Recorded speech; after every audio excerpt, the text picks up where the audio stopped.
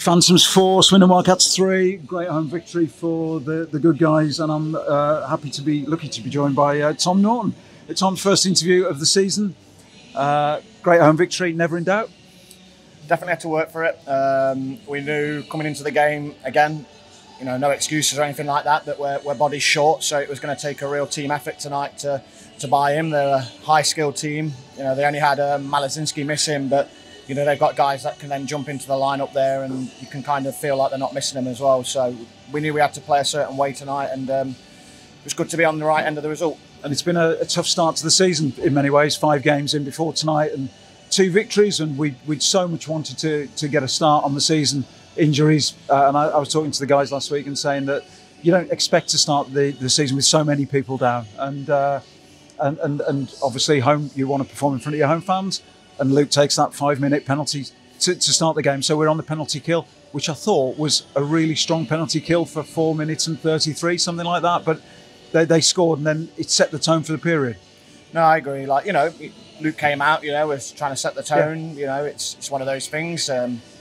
Ref made its call, that's it. We had to kill the penalty. And like you say, I think for 4 minutes 30 there, we killed really, really well. And it's a long time to kill a penalty as well. So for a 5-minute penalty there to keep them only to 1 goal, I think we could really build off that. And, I feel like we did.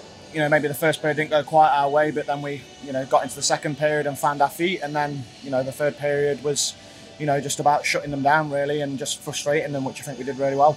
I'm not sure. I must have asked you before, but I don't know whether Slava does the hairdryer at the end, or whether there was even any need for the hairdryer at the end of the first period.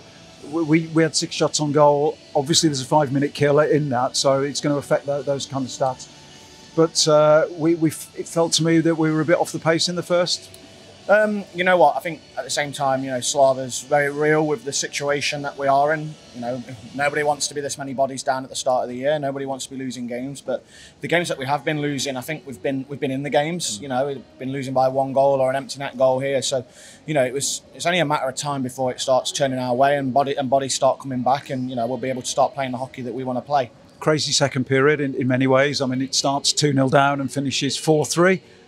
Lots of penalties either side, but I know I've kind of primed you for it in a way, but are you more pleased with the final period where we shut out completely and effectively control the game, or that turnaround in the second?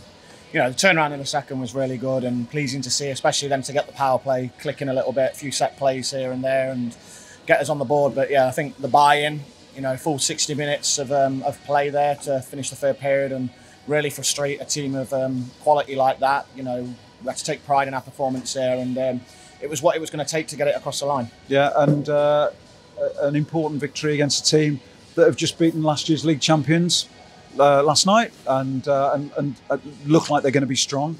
Big weekend next weekend. Yeah, huge weekend. We can only take the weekends as they come, and hopefully, bodies start to come back. But we've got guys that are playing up the lineup a little bit, probably not in the position that they probably would have been if we had a full strength team. So it's good experience for them, and it's only going to benefit the team as we move forward as well. And hopefully, when we get bodies back, we can really show the league what we're capable of. Right. But my honest opinion is that, like I say, we're going for 3 trophies, and that's what we want. We're still in touching distance of that right now. We're 50% hockey club, but Swindon were top of the league, I think. Yep.